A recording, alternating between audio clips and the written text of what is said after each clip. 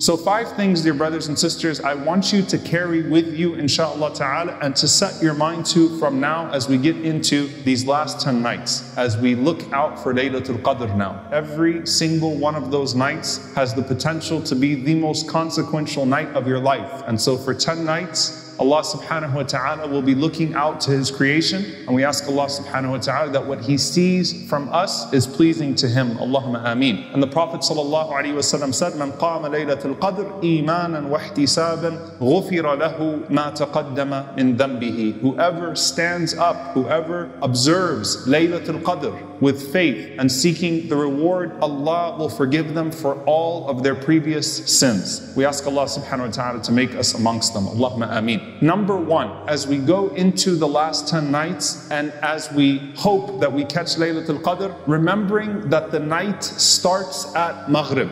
And some of the Salaf, they mentioned that this is such an important point for us as we go into these precious nights, because how many people at the time of their breaking of the fast will lose out their Laylatul Qadr before they pray a single rak'ah of Taraweeh, before they even make it to Salatul Isha. Why? Because over iftar, you might backbite, you might gossip, you might say something you should not be saying, you might do something that is not pleasing to Allah subhanahu wa ta'ala. And Ibn Qudama rahimahullah ta'ala said, and most of the people lose it in its early part of the night. May Allah subhanahu wa ta'ala protect us. It could be one comment that's made at the dinner table, one comment on your way, one joke that is told that should not be told in those nights, and of course should not be told at any part of the night. But it starts at Salatul Maghrib.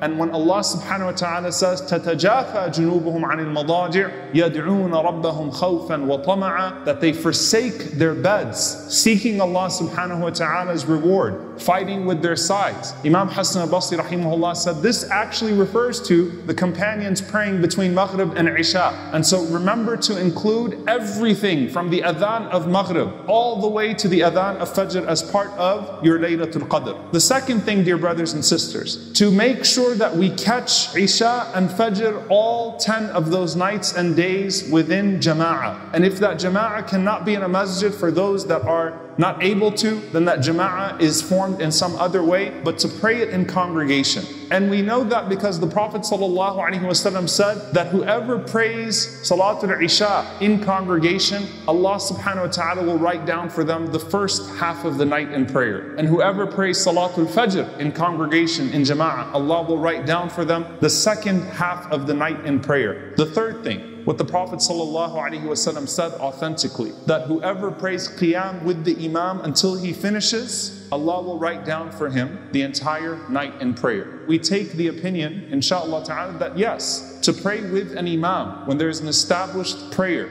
from the beginning of their Qiyam until the end of their Qiyam counts as the entire night of prayer. And if you can catch witr with them, then do so bi'idhnillahi ta'ala. That is the third thing. Now I'll get to the ones that get a little bit more interesting and that require a little bit more thought bi'idhnillahi ta'ala. What is the best dua in Laylatul Qadr? We all know the answer to that. But I want to build on that just a little bit, inshallah ta'ala. This number 4 means keeping yourself busy in dua, and particularly the short du'as. I'm going to mention the reason why. Most people in here, if not everyone, already memorizes Allahumma innaka afuwun tuhibbul afwa fa'fu anni. Oh Allah, you are the pardoner, you love to pardon, so pardon me. Alhamdulillah, when Aisha radiallahu anha asked the Prophet ﷺ, what dua should I make? The Prophet ﷺ did not give her a page dua that we would all be fumbling to try to find it and try to repeat it and get through the Arabic of it. No, anyone can memorize this dua and anyone can learn its meaning very quickly. That in and of itself is a mercy of Allah subhanahu wa ta'ala. However, the ulama say, build on that concept of the short, comprehensive du'as as you move around on Laylatul Qadr. Keep the short du'as on your tongue. Why? Because the Messenger ﷺ said, the most beloved of du'as to Allah, the most beloved of supplications to Allah are the ones that are the most comprehensive. As you're moving around, whatever you're doing, as you're trying to think of what you want to do next, as you're immersed in your du'as, sandwiched in between your personal du'as, use the short, comprehensive du'as you memorize from the sunnah of the Prophet ﷺ and let them engage you throughout the entire night. Finally, dear brothers and sisters, number 5. This is the most comprehensive way to understand Laylatul Qadr, and it's very important. That when the last 10 nights would come in, the Prophet ﷺ would tighten up his waist belt and he would give life to the night. He would enliven the night. the whole night was alive. What a beautiful expression. And he would wake up his family. He would make sure that his family also was participating in it.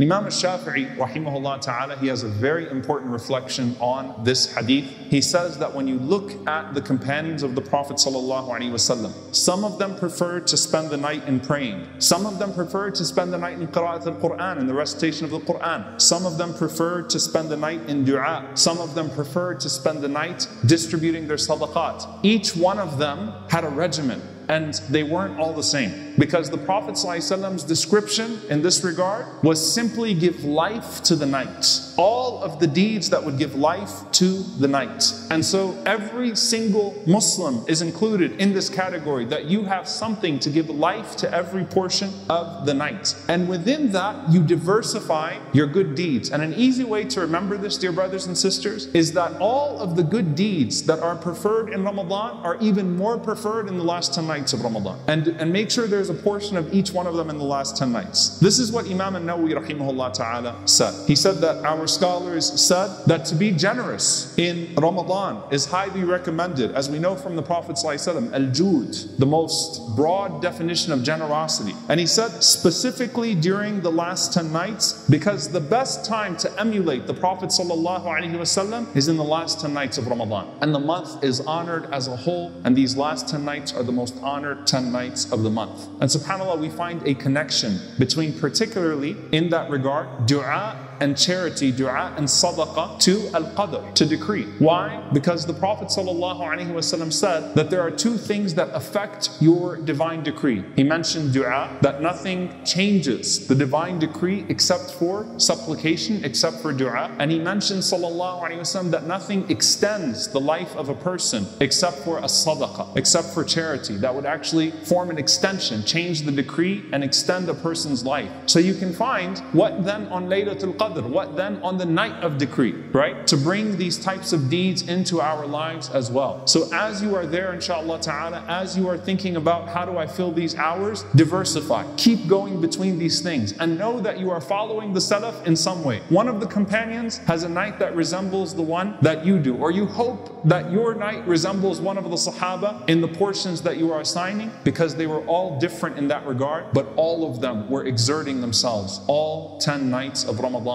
giving life to the night in obedience to the Prophet ﷺ and in seeking the pleasure of Allah. Lastly, the most simple form of advice. What is the point of i'tikaf if you're still connected to everybody and everything in i'tikaf? A person could be sitting in the masjid all night long, would have their phone and still be checking groups and still be going on different apps and still talking to people, and they are in less i'tikaf than a person who's sitting in their bedroom but has put their phone to the side. The whole point is seclusion. Even if you can't physically do i'tikaf, do not leave room for yourself to get lost in something during the last 10 nights. No social media, no WhatsApp, no text messages, no nothing. When the time of Maghrib comes in, put it aside. I'm not going to check anything. I'm not going to go to anything, because Allah knows that 1 minute turns quickly into 30 minutes, and then that one conversation quickly turns into 10 sayyat, 10 sins. Be careful. Cut it all off in the last 10 nights, and don't leave even an inch of it to corrupt any one of those precious 10 nights. Remember, subhanAllah, Laylatul Qadr, the night of Laylatul Qadr, was lost because the Prophet ﷺ came out and he saw two companions that were arguing.